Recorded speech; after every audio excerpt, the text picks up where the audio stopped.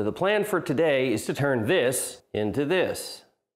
Okay, charging stand for all of the electronic junk in the house. Starts as these two pieces of walnut. These guys have been milled S6S, means they're square and flat on all the available sides.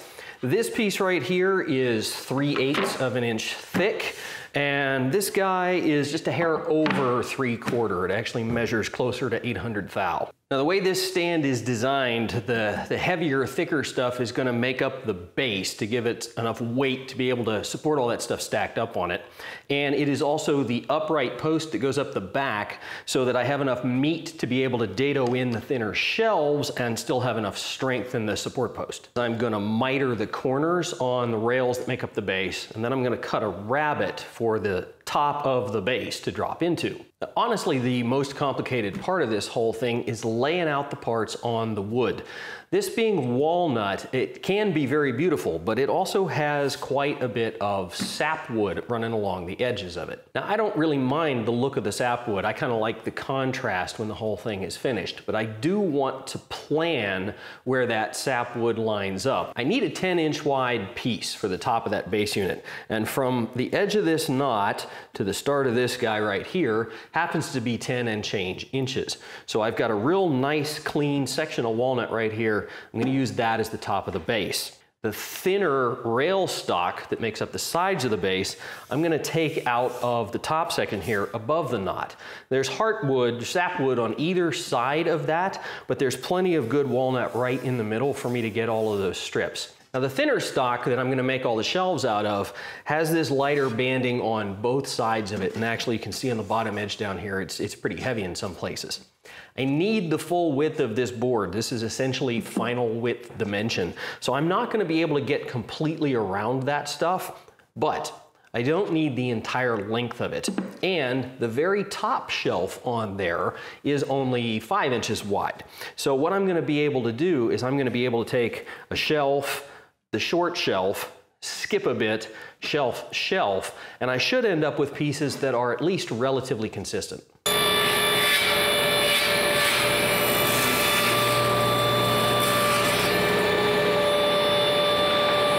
Okay, before I break this down, let me show you what I mean by trying to get these things the same.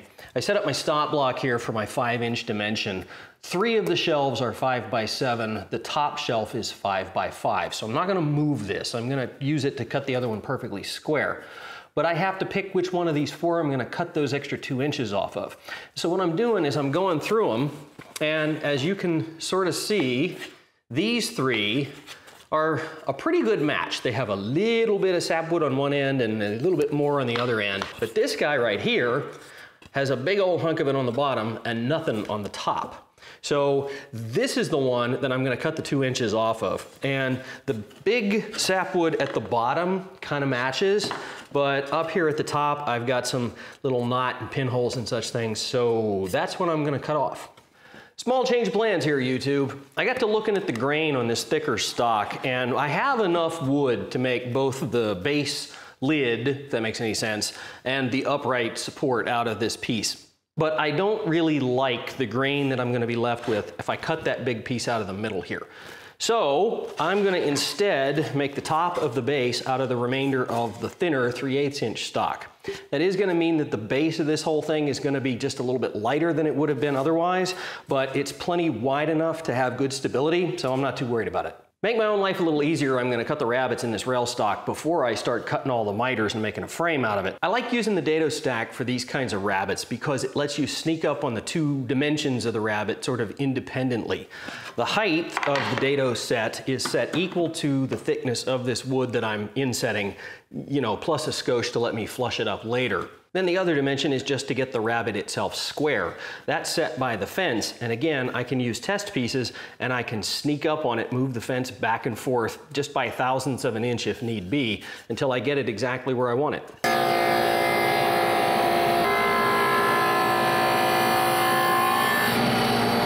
The most accurate way I have to cut 45-degree angles on the ends of pieces is to tip the table saw blade. I set it using this. This is the iron piece of my Starrett little mini square, and this is a pretty exact 45. So crank the blade up, set it against the flat spot, not the teeth, and then put it back down where you need it.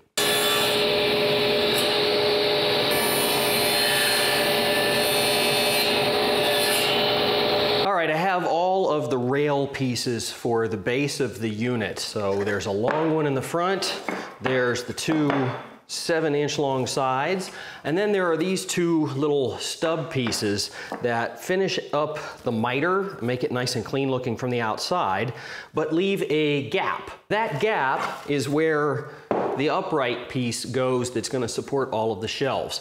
And according to the drawing, this should be 4.5 inches. But of course, you know, the way things go, saw kerfs and off a little bit and whatever, it comes out about a 1/16 wider than that if I have this base completely square. So what I'm going to do is I'm going to cut this oversized, and I'm actually going to rip off of both sides. I want to try and keep this cathedral grain in the center sort of symmetrical so that it looks like just this, peaks in the center instead of grain transitioning to peaks. Anyway, I'm going to cut off the sides of here, but I'm going to cut it to about maybe 4 3/4 and come over here and clamp this whole thing up and see if it's square, and I assume it won't be. So then I'll go back and I'll shave this thing down in whisper passes until I get this base exactly square. After this piece is ripped to the correct width, which turned out to be 4.5 plus a 32nd, the next step is to cut the dados that go in here to hold all of the shelves. In fact, the very first dado is the top of the box. So I've used my rail pieces to make a mark where that dado is going to be.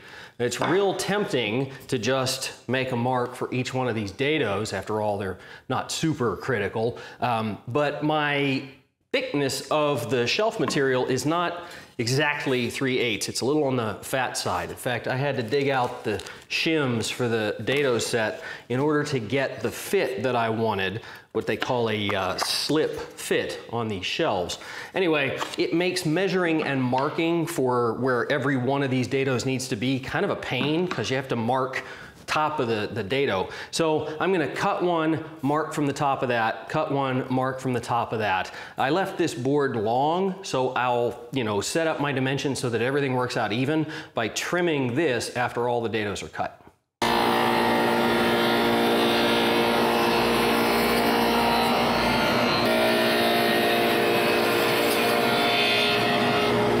A sub-assembly step, I went ahead and I glued these mitered wing pieces, is what I'm calling them, onto the upright post.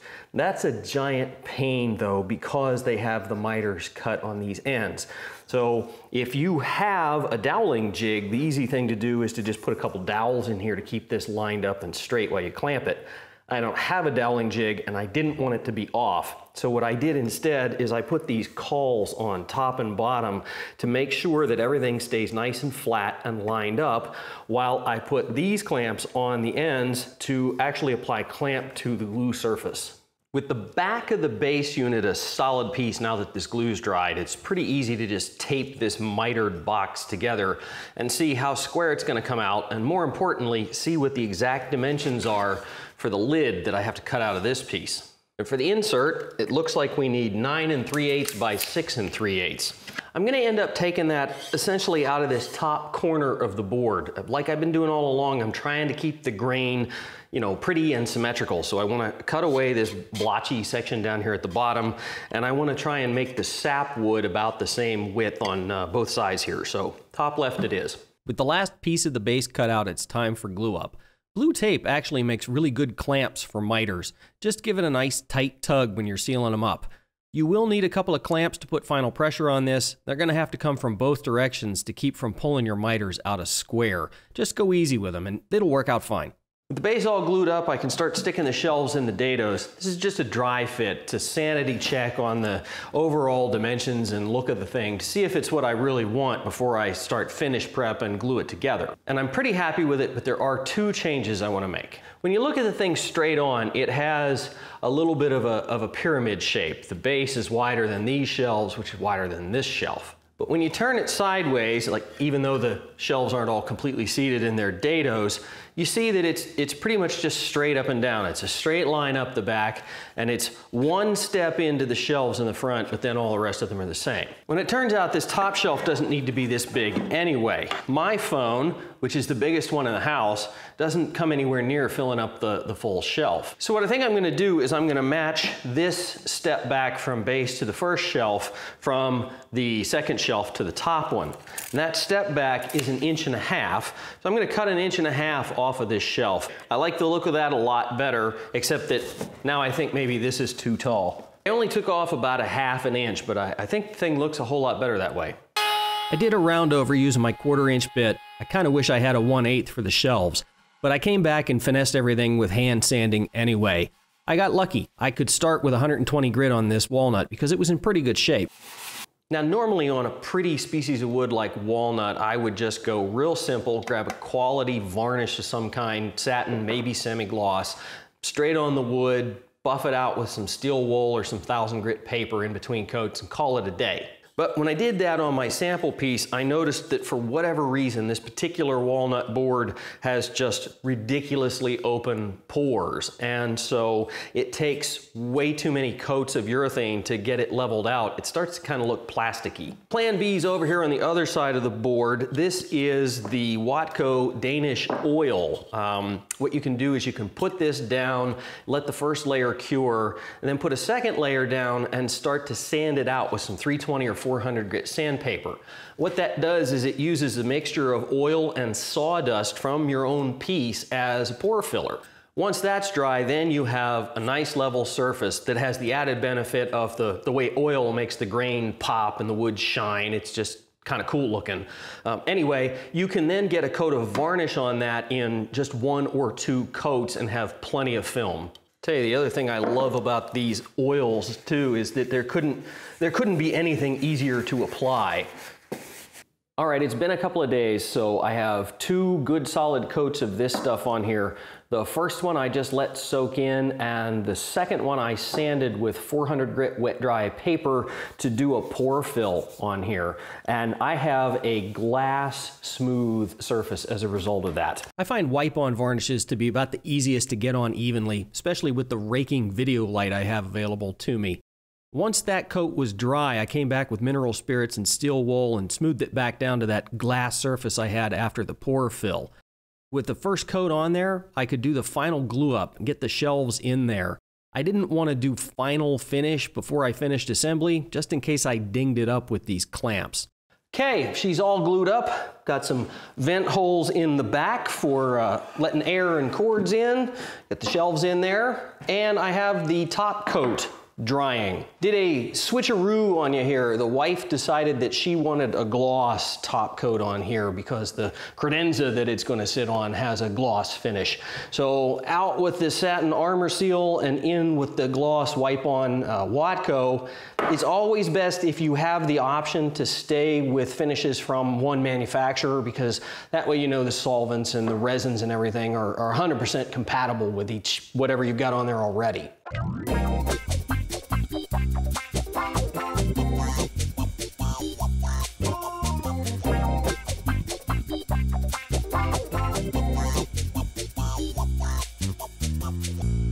All in all, this has been a pretty fun and easy project, and definitely something that we needed. And I think I made a good choice keeping this just to the gadgets that get used all of the time, instead of absolutely everything that we need to plug in. I might want to add some little clips or something to hold these cords when the devices are not plugged in, but that's going to have to wait for another day. Until then, don't forget to like and subscribe, and as always, stay safe, YouTube.